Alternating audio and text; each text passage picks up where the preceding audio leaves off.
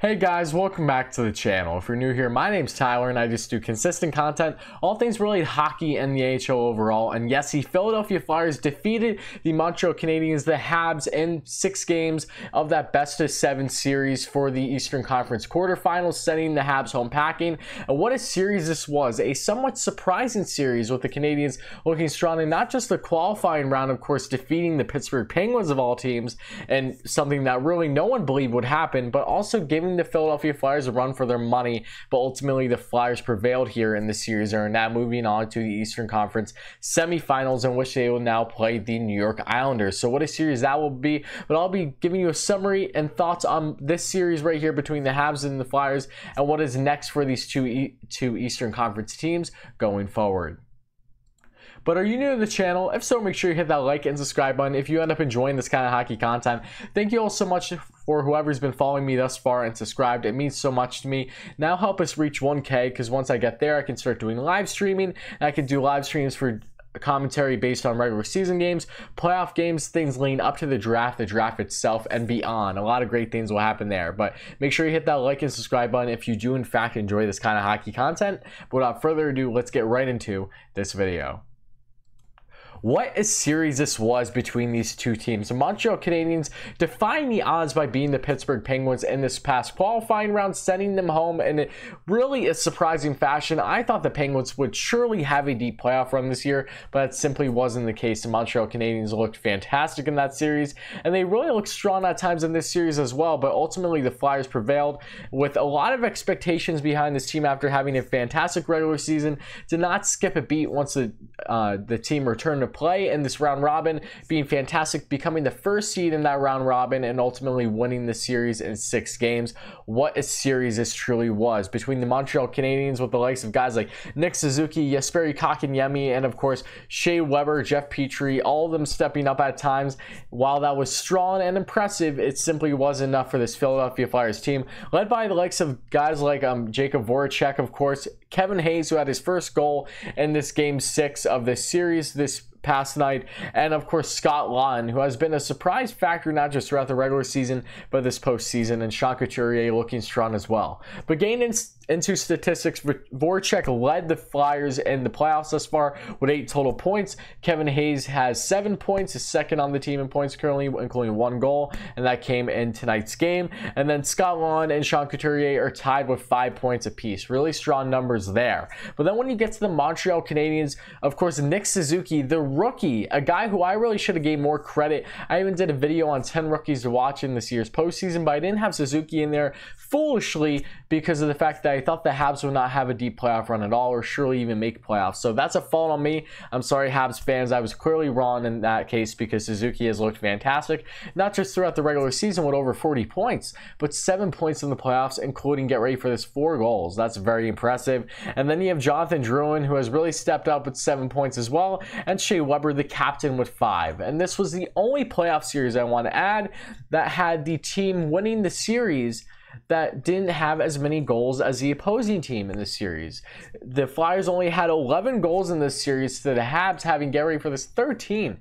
As we all know, the Flyers, I believe, were shut out twice in this series. Is that the case, or am I getting the Habs confused? Regardless, one of them was. I think it was the Flyers. The Flyers got shut out twice, didn't they?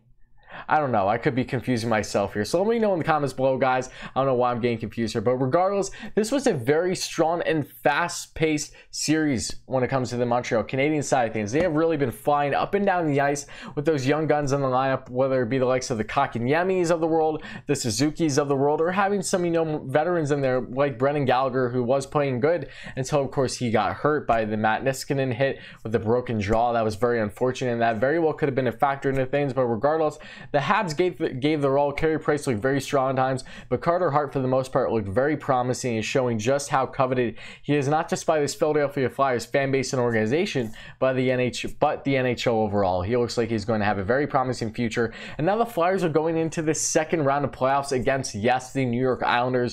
What a series that is going to be with this Flyers team that has really been cruising throughout this regular season, going up against a grizzled Islanders team that has such a strong overall defensive game. hounds you on the puck, forechecking and back checking, whatever it may be. They're so tough to go up against, especially going into their defensive zone. They know how to shut you down quite easily. So this will be a very entertaining series to watch. I'm very excited for it. I'm looking forward to see how guys like Travis Konechny, especially, because he only had 3 points in the playoffs thus far, so I expect more point production out of him and some other guys in this Flyers lineup. I think they definitely need it going forward if they want to have a deep run, and I definitely think that is a strong possibility. So if the Flyers do get anywhere, expect guys like Konechny, who really led them this year as an overall player in points, to lead the way here when it comes to overall production in this postseason. So be on the lookout for him especially. But from the Islanders side of things, I'm very excited to see how they do against the Flyers as well. And when it comes to the Montreal Canadiens, look, Habs fans, you guys went into this NHL trade deadline back in the end of February thinking you weren't even going to make playoffs. You're selling off guys like the Ilya Kovalchuks of the world, and truly has been phenomenal the kind of run you guys have had. So huge props to you, and I wish you nothing but the best going forward. The Habs have an amazing prospect pool, easily top 5 in the NHL, and they're only going to continue to get better. And hopefully for their sake and Carey Price's sake, they can really continue to develop this team with a young core group with amazing prospect pool, while Price is still, relatively speaking, in his prime to help them get the job done for their sake. But should be interesting to see what happens forward. But Flyers fans, let me know how hyped are you, because this was such an impressive series by you guys. I'm really excited to see how some other guys do in this lineup, especially coming out of that bottom 6 and on defense. And Ivan Provorov also had his first playoff goal in this game 6 tonight as well. Just wanted to throw that out there. But if Hart can really play on his head, then I think the Flyers have a strong chance. Alain Vigneault knows what it takes to win at the regular season and playoff level. It's just a matter of getting over that hump of winning a Stanley Cup. He's been to the Cup twice with the Vancouver Canucks and the New York Rangers, but the matter is, can he get the Flyers to this team, and can he ultimately get over that hump and win them a first Stanley Cup in quite some time, since the 70s, I believe. So we'll see what happens there. But Flyers fans, let me know how excited you are in the comments below, and are you looking forward to this first round series against the New York Islanders? And Montreal Canadiens fans, I know you might be a little disappointed, but you guys really played lights out, above and beyond, and you truly should be proud of your team for how they rallied around one of another. And trust me, you have an amazing prospect pool. This is only the beginning. But thank you all so much, guys. Let me know all your thoughts in the comments below right down here. Check out my previous videos regarding playoffs if you haven't, and I'll be back very, very soon. As the time of recording this, the Vancouver Canucks are currently beating on the St. Louis Blues, the former Stanley Cup champs, 4-0 with a minute left in the second period. I'm not sure if I'll be able to get another video out tonight, but if I don't, I will surely have one up early tomorrow, probably around noon Eastern time.